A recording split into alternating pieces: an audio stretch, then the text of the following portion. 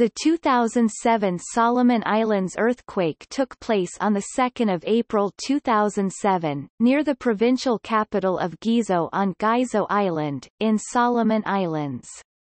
Its magnitude was estimated at 8.1 on the MW scale, and 7.8 on the Ms scale.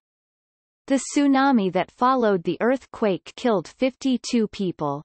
According to the USGS, the earthquake was recorded around 7:39:56 a.m. local time UTC+11. The focus was 10 kilometers (6 miles) deep and 40 kilometers (25 miles) south-southeast of Gizo Township on New Georgia Islands in Western Province. There were numerous aftershocks, the largest of which had a magnitude of 6.2.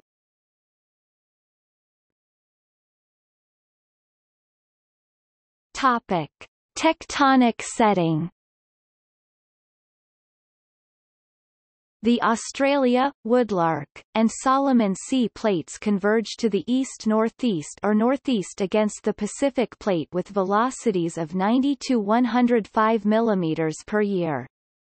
Along much of the plate boundary between the Pacific Plate and the Australia, Woodlark, Solomon Sea plates, relative plate motion is accomplished principally by subduction of the Australia, Woodlark, Solomon Sea plates beneath the Pacific Plate.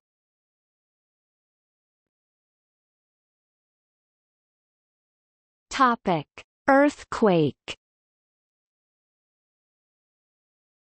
The earthquake's location and focal mechanism are consistent with the earthquake having occurred as underthrusting of the Australia, Woodlark, Solomon Sea Plate beneath the Pacific Plate, as part of the broader northeast-directed subduction process. The length of faulting was estimated to be about 260 plus or minus 50 kilometers. The Solomon Islands arc as a whole experiences a very high level of earthquake activity, and many shocks of magnitude 7 and larger have been recorded since the early decades of the 20th century. The 2 April earthquake, however, nucleated in a 250-kilometer-long segment of the arc that had produced no shocks of magnitude 7 or larger since the early 20th century.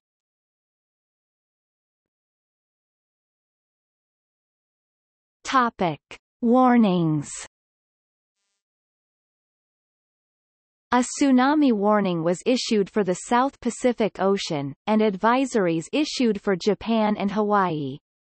The Australian Bureau of Meteorology issued a warning for Australia's eastern coast, from Queensland's Barrier Reef to Tasmania, and beaches along the coast were closed, while many evacuated to higher ground.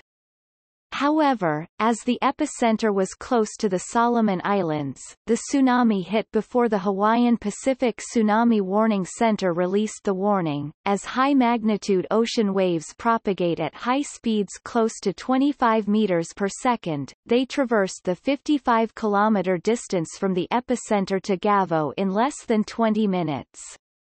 The S-waves from the earthquake shook the ground and alerted the population, allowing many to flee to high ground before the wave struck. From Honiara, one of the first warnings came from the People First Network's Simbo email station, situated close to the epicenter.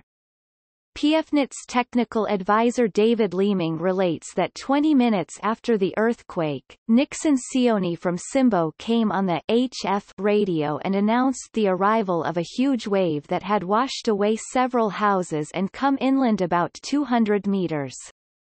This information was passed on by telephone to the Hawaii-based Pacific Tsunami Warning Center, who then upgraded their warning to an expanding regional alert.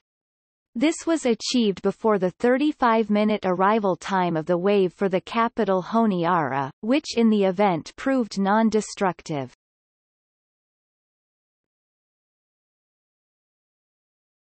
Topic: Tsunami. At least 52 people were reported to have been killed and 60 reported missing when a tsunami triggered by the earthquake struck the Solomon Islands, wiping out 13 or more villages. Thousands were left homeless, and damage is estimated in the millions.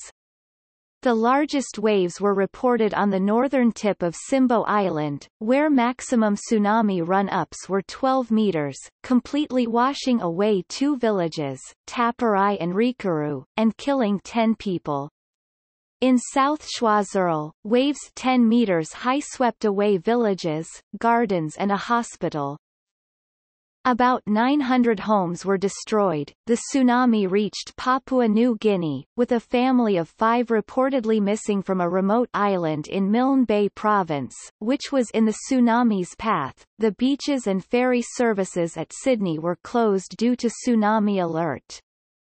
CAID workers reported that an outbreak of diarrhea emerged among the survivors.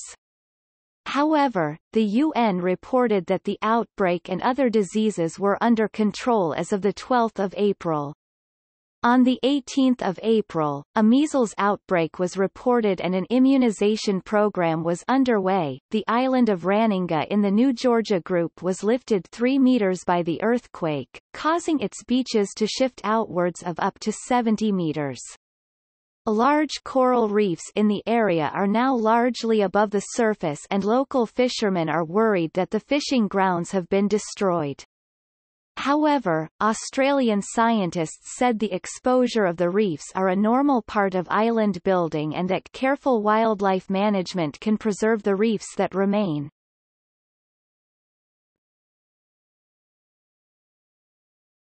Topic. Response. Australia committed to contribute an initial $3 million in emergency aid, later increased to $5.7 million as of June 2007. New Zealand gave $950,000 New Zealand dollars during the initial relief period, and committed $7.5 million New Zealand dollars over 2 years to reconstruction, as of July 2007.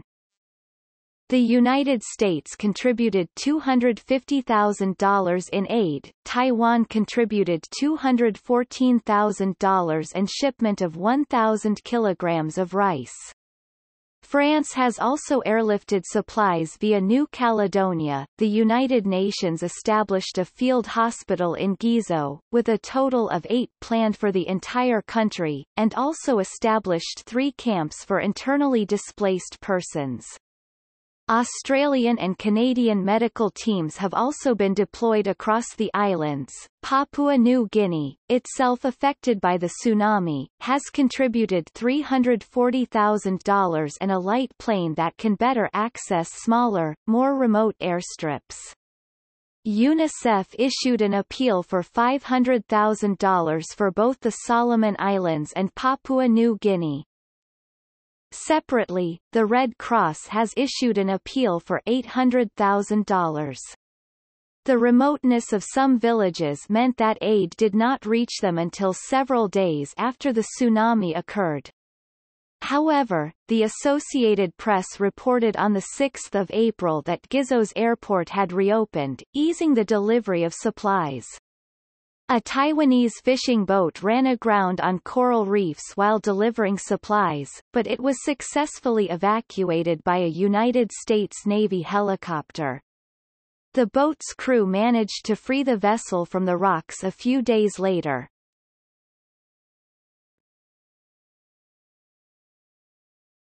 Topic.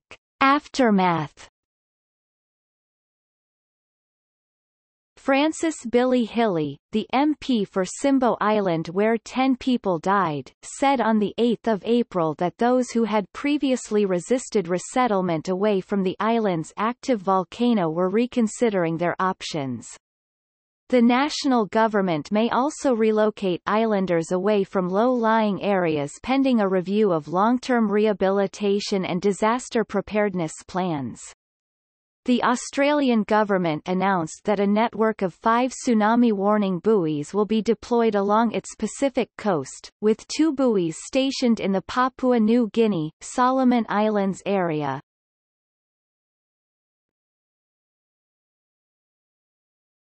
Topic.